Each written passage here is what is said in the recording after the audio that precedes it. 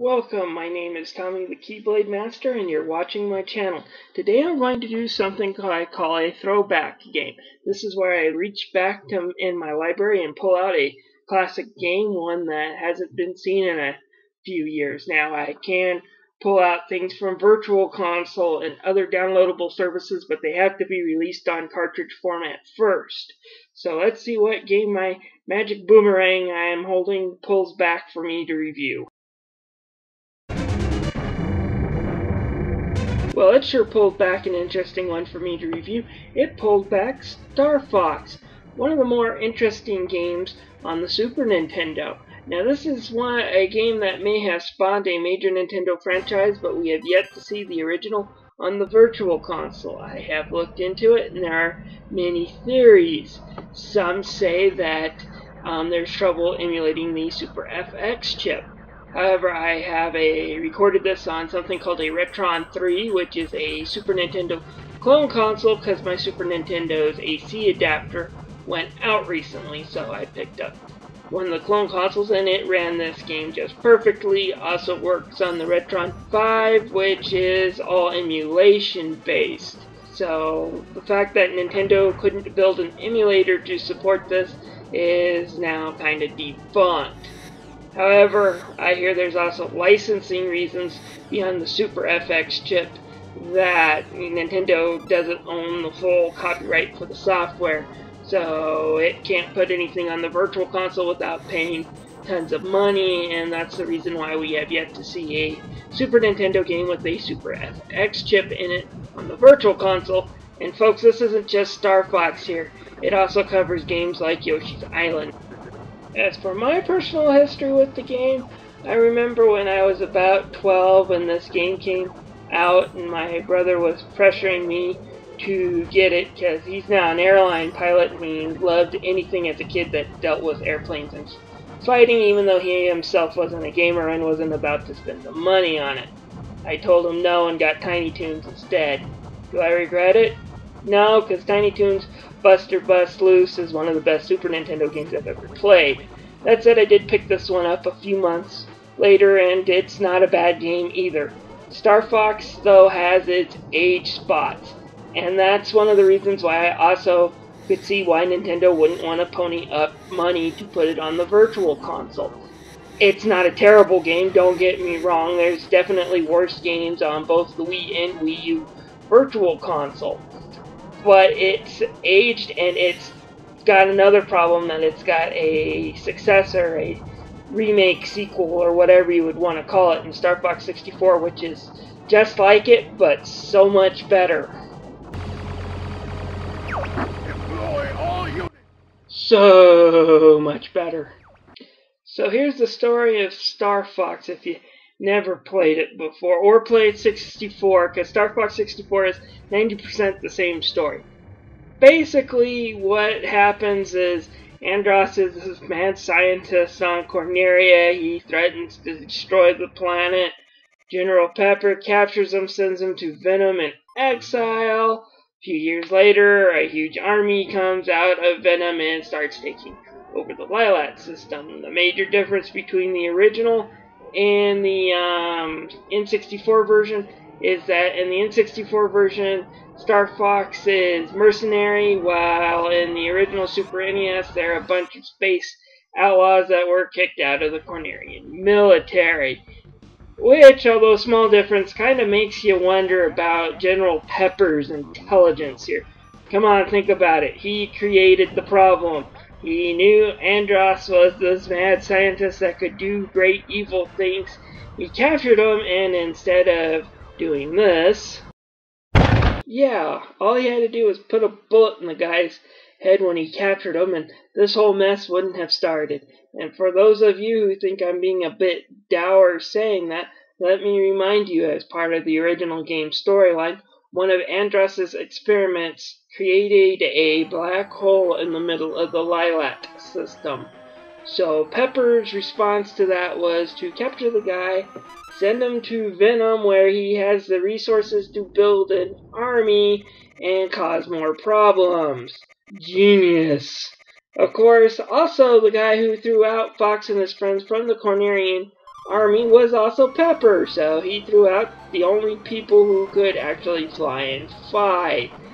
Congratulations, Princess Peach, you are no longer the biggest idiot that's in a Nintendo game. It goes to this guy who probably stinks worse than a basset should. Now, the graphics are going to be kind of tricky for me to review, and they're very important. The game was sold on its graphics, the Super FX chip, and the way it was going to change gaming back in the day.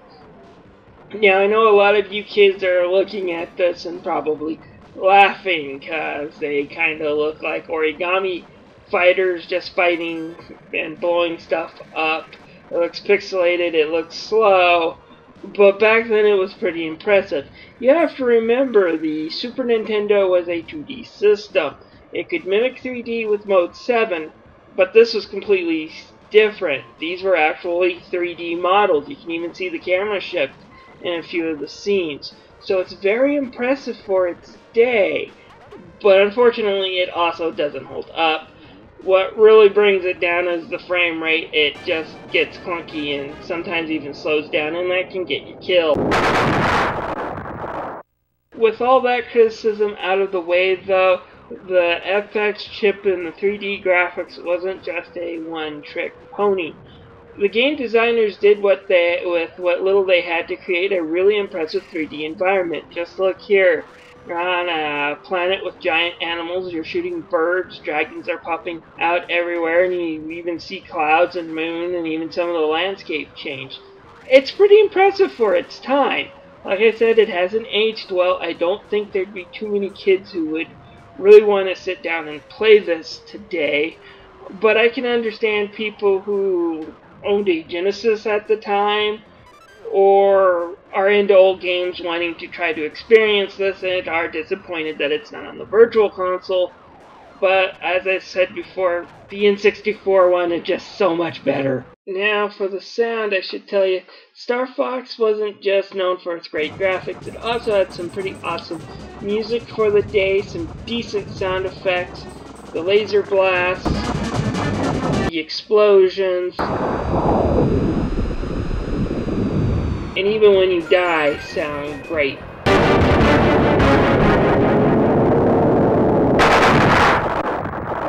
It also had voice acting. Listen here. Good luck. Incoming enemy. Now, I know some of you kids out there aren't very impressed with the few voice samples that are in this game, but 20 years ago that was kind of flooring to hear speaking in a game, and there's even a short conversation between Fox and Pepper at the very end of the game. It's pretty impressive for the day. Now, as far as your wingmen go, well, they just speak gibberish like this.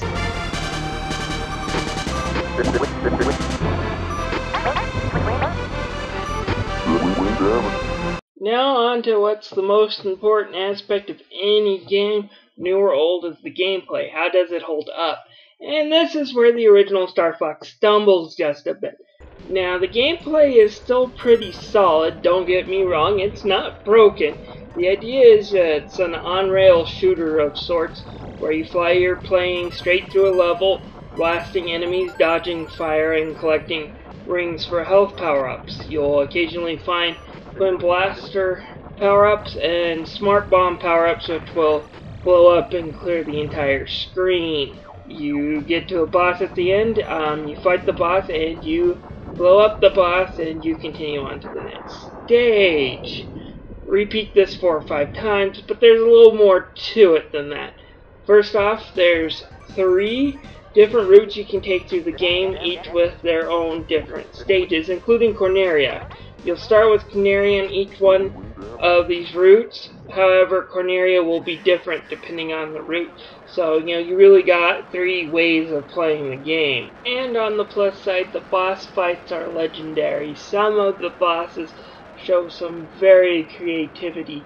Like this boss here in Sector Y, where I have to shoot the arms in order to hurt him. However, if he shoots a plasma bolt at the same time that I shoot the arms, his arms come off and I'm unable to damage him until he regrows his arms. But each time one of his arms blows up, they get shorter, allowing me to damage them more. There's other ones like the Rock Crusher here, which I have to blow up the laser turrets and then blow up the center. And then, of course, the attack carrier, which did make its way into Star Fox 64. A lot of the bosses are very entertaining and interesting. But this is the last thing I want to say good about the game, because the rest of the game has problems, starting with your wingmen. At certain parts in every stage, one of your 3 wingmen will randomly call for help. You then have to shoot the fighter that's behind them, and they'll give you things. Basically, your only reward for this is they stay up front, supposedly shooting enemies, but oftentimes they end up getting in your way more than helping. The only other thing they really do is occasionally they'll come out and blast enemies for you. And if you shoot the enemies they're supposed to shoot, you'll hear them complain at you. They're worthless. You can't shoot them down in this one like Star Fox 64. The enemies have to do it at those certain points. But if you do let their health decline, they don't come back. Once they're gone, they're dead.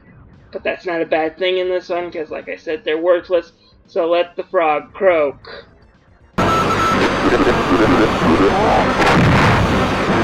And gamers everywhere give a huge cheer at the death of that frickin' toad. Now I have to go into the stage balance, and that's where the game has its most problems with its challenge.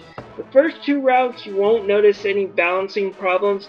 They're pretty easy and straightforward. There's a few challenges towards the end on each one of them, but for the most part they're pretty easy. It's that last route on the bottom where it's the longest and the hardest. The stages take forever, and there's an extra stage added to it that you have to fly through. So it's really a long rolling trek. And the enemies hit hard, and there's just a lot of stuff to fly through in some of the stages. And the big setback on these stages is when you die and you lose your hyper beams that you may have picked up. Because when you have those hyper beams, they're way overpowered, but dying you lose them. And the problem is there isn't any twin blasters. There's only 1 twin blaster per stage in most stages. So when you die, you really get a setback. And it really just throws the last little third course way off kilter and challenge, because you need them to have that hyper blaster, because the bosses will just tear you up really quick. I give Star Fox for the SNES a 3 out of 5.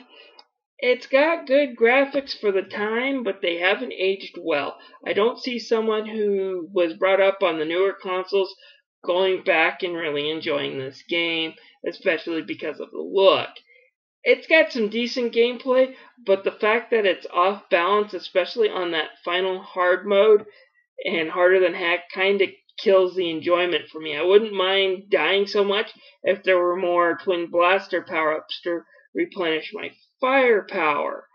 Still not a bad game. If you have a Super Nintendo, it might be worth going out and looking for it. I'm not really saying Nintendo should bring this to the Virtual Console, because for $2 more you could get an N64 game, Star Fox 64, which is a way better game than this. Anyways, if you like this video, please click like and subscribe to my channel.